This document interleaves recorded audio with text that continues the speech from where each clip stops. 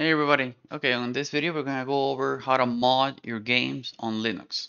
Okay, it might not go very extensive, but it covers most of the mods and the ideas that you can apply to most of the games, same as on Windows. So we're gonna start with small mods, simpler mods, which are the ones that you just download, you copy them into the folder the author of the mod mentions, like in this case, and you're done. And it will magically work or get detected by the game or replace a file in the game that will make your mod actually work, etc., etc. So this one's better Windows. It's supposed to make better Windows. Um, and when I say better Windows, I don't mean Windows 11 or something. I mean this Windows. So let's go into the game so we can double check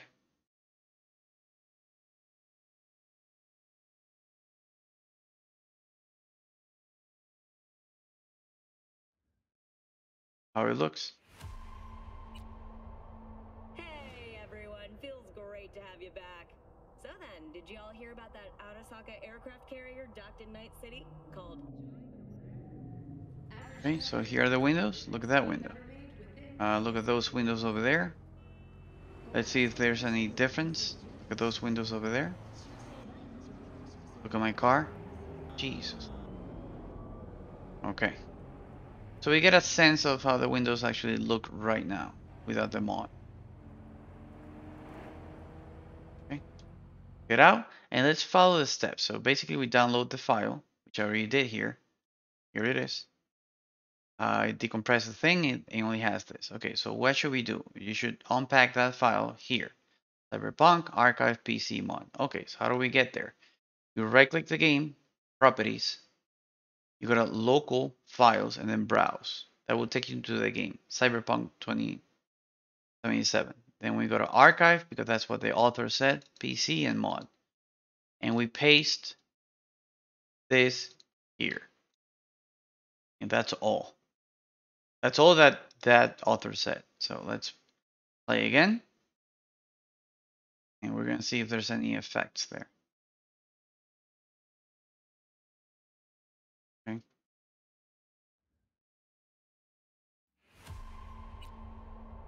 Hey everyone, feels great to have you back. So then, did you all hear about that Asus aircraft carrier docked in Night City called... Okay. You can immediately see the difference. Okay. They're not so simple anymore. Actually, I'm gonna leave this on here. Completely different the windows. Look at that.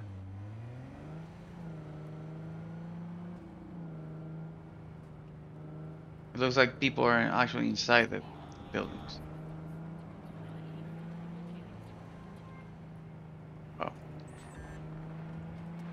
okay. Oh.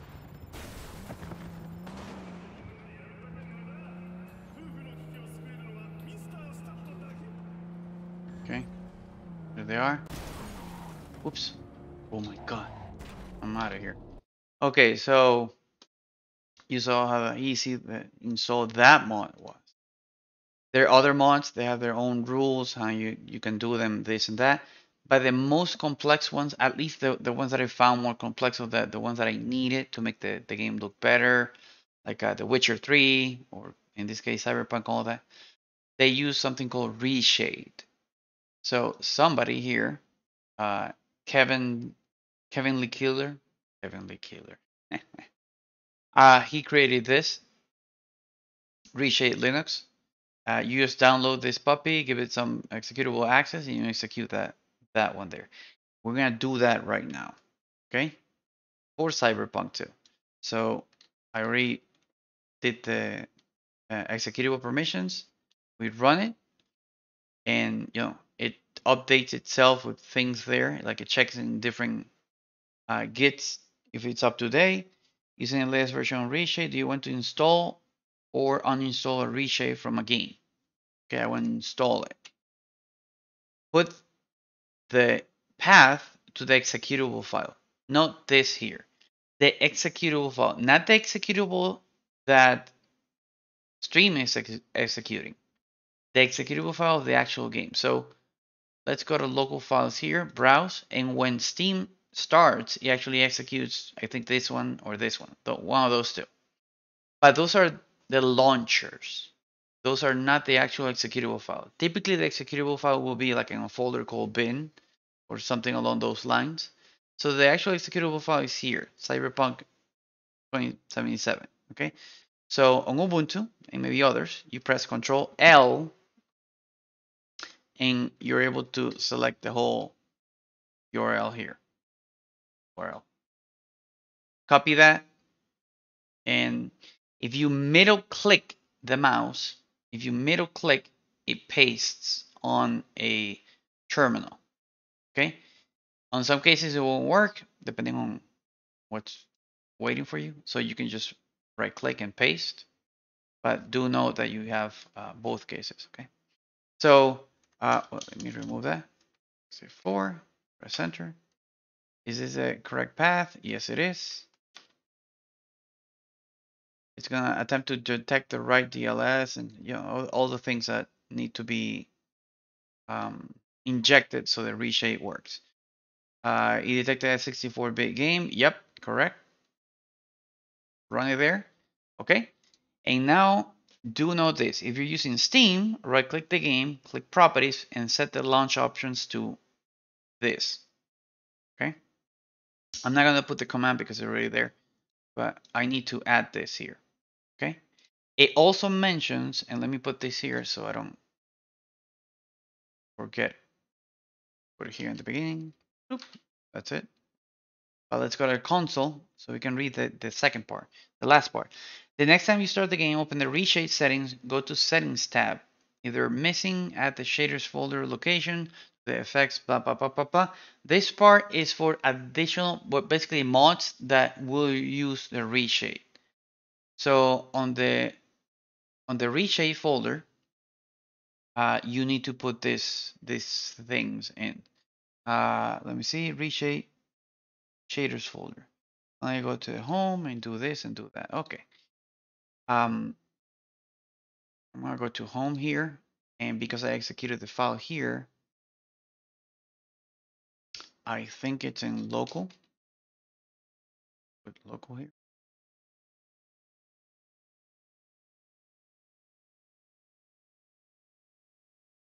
Reshade. There it is. Local. Okay. So we got local, share, reshade, and here's where they're saying if you get a mod, that you gotta. I haven't tested this here because I haven't found one. The actual reshade had the effects that I wanted immediately, but I'm gonna be doing another video about this. So you're supposed to put the mods that you will use a reshade or have a better reshade in these folders. Reshade shaders, I'm guessing here. These are the ones that are there by default. So we'll be testing this out with other mods that use reshade, but right now we're just gonna be playing with reshade alone. So it says here that after I start the game, I can press the home key. Okay, so let's start the game. Let's see what's gonna happen with Reshade there. Install without a mod using just the default Reshade, the effects that come by default with the Reshade. So here you can see at the top, there's like a gray line there, and it says something about press home for me to show the Reshade effects. So let's do it. Let's do it because the Reshade is one of the toughest one to actually prepare for the game. So again, here we are. I'm gonna press home. Look at that baby. Look at that baby. Okay, so here at the top we have add-ons, we have settings, statistics. Well, it tells us a lot of stuff.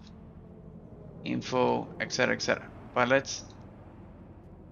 let's go to home. Here are all the reshades. So what happens if I click on cartoon? I want to show you the game. Look at that. There's a bit of a difference. Looks like, well, I'm guessing it's applying cartoon effect or something. Let's say ASCII. Lol. So now we're in 1990. Weeha. Okay. What's this after? Before? Okay. Ambient lighting.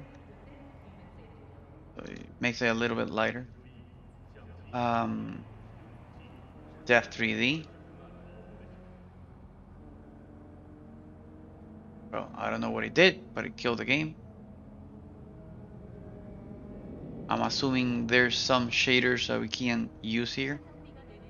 Oh, he actually said it. Yeah, I'm gonna kill the game. Okay, we're finding out some of the shaders. Can apply them in real time. Or maybe in this game. Could be that too. Let's keep on testing the other ones. I know I did find one cool one that actually made the game more, let's say, sharper. I don't know, it looked better for me. Let me see if I can find it because there's a lot. Like, look at all this. There's a lot. Like you can do, see, you can do stuff like that. Hint. That one gives some nice coloring there. Sepia kind of color. Looks better. Even that ad over there. You can mix them, by the way. Here's Luma, Lightroom, Level Plus. Holy crap. Makes the game a lot darker. But the cool thing is that you can start mixing, matching them, and maybe you have a combination that will look super cool. Surface blur. Makes the whole thing blur. See what happens with this one. Motion blur. Assuming that if I move things, yeah, okay, things start getting blurry. Whoa, this looks like GTA 3. If you ever play GTA 3, like everything, they actually abuse that motion blur and blurry effects. Levels, okay?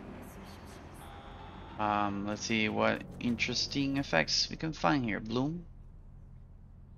It's just minor things that I'm guessing if you start summing them up all to get level plus. No. Leia. Oh lol. Okay. Star Wars.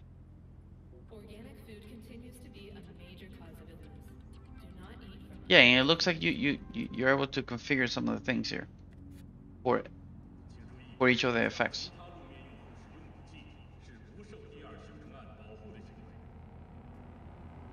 See what else we can find here. Chroma key.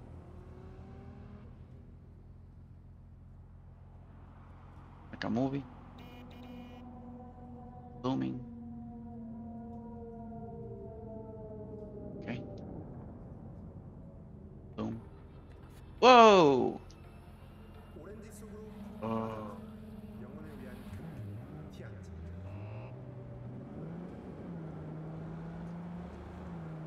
I was not checking if the FPS was actually getting impacted by all these changes. Holy Jesus.